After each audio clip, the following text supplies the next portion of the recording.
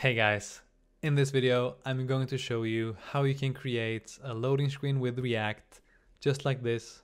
Oh shoot. Just like this in just a few minutes.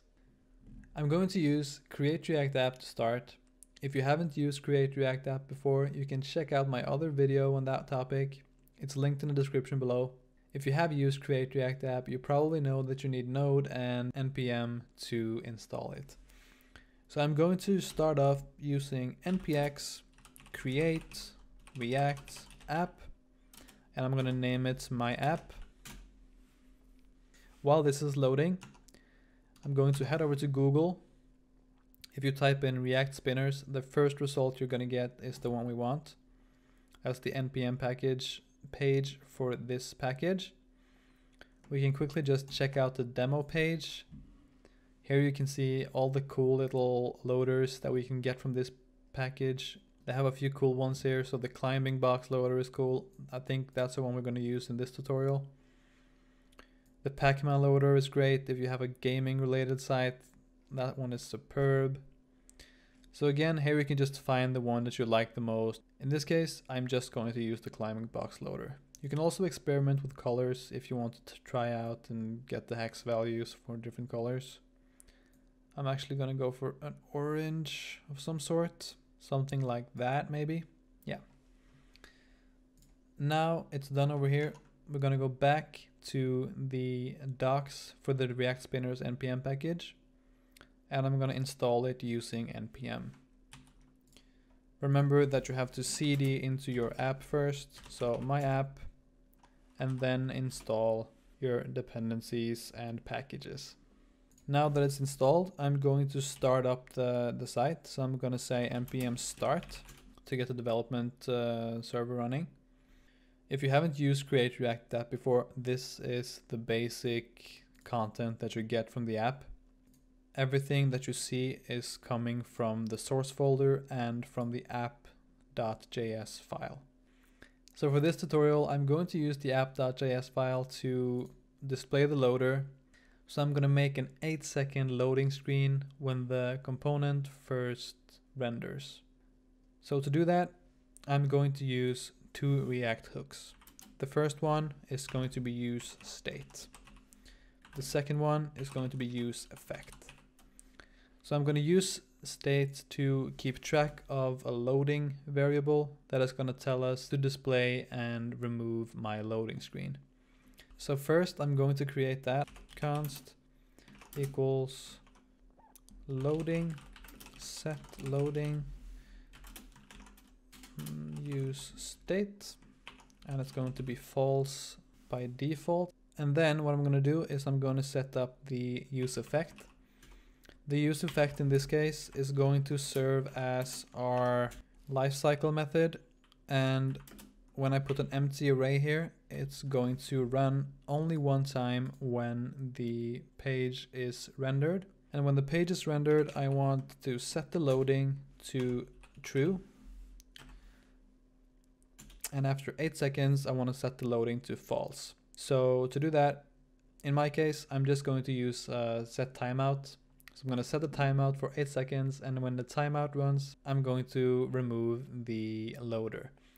In the real world or in a real application, you would probably use the loader to load while you're fetching data from an API, or if you have a 3D object or model loading, or if you have big video or something.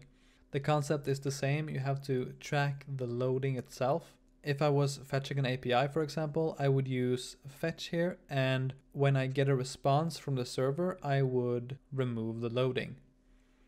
But in this case, we're just going to set up a set timeout. The set timeout is going to be, 8 seconds. I think that's going to be long enough. It's probably a little bit too long for the average user, but for you guys to see it, 8 seconds is nice. So inside of this one, I'm going to set the loading to false to turn it off. Wait, what did I do wrong here? I have an error. Oops. There we go. So yeah, that's all the logic we need. And then we actually need a condition. In the JSX, I can say that if loading is true, then I want the loader component to render. And if it's not true, I want the header to render with all the content. We're just gonna get the component, loader component in a second. We're gonna head back to the docs here. They are importing the component. So I'm gonna import the component, and then I'm also gonna import I'm gonna copy and paste the component over. Now I have the component as well. So the loading right here tells the component when it should display. This is using this state loading, but we're using a hook, so we can use it as a normal variable. So I'm gonna set loading there. I'm gonna set the size down a little bit to about 30 probably. This is if you want to override the core CSS within the component. Usually you don't have to do that at all. So I'm gonna remove the CSS here. If you want to experiment with the CSS override, you can check out the docs on that. Here you can see some docs about using CSS and specifying it for your needs. I want this orange color, as I mentioned earlier. I'm going to head back here and give it the new color. If I save everything should work. So let's head over again here and check it, and there it is for a brief second. There you see. That's not the loader I wanted. I wanted the climbing box loader. So I'm going to take the climbing box loader. I'm just going to replace all of these with the climbing box loader. Hit save. And there we go. There's the climbing box loader. Everything looks a little bit scuffed right now, so I'm going to head back. The reason for that is that because in the app div right here, the size, width, background, everything is set to an element within the app header. So I'm actually just going to set the background to the app itself. And to center everything, I'm going to display its flex. I'm going to justify content center.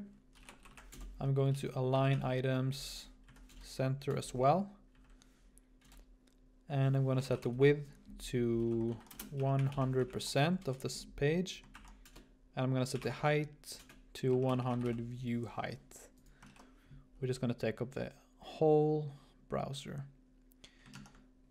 Now you can see that it works. And here you can just experiment with the colors, experiment with the sizes, and also if you want, experiment with the CSS properties.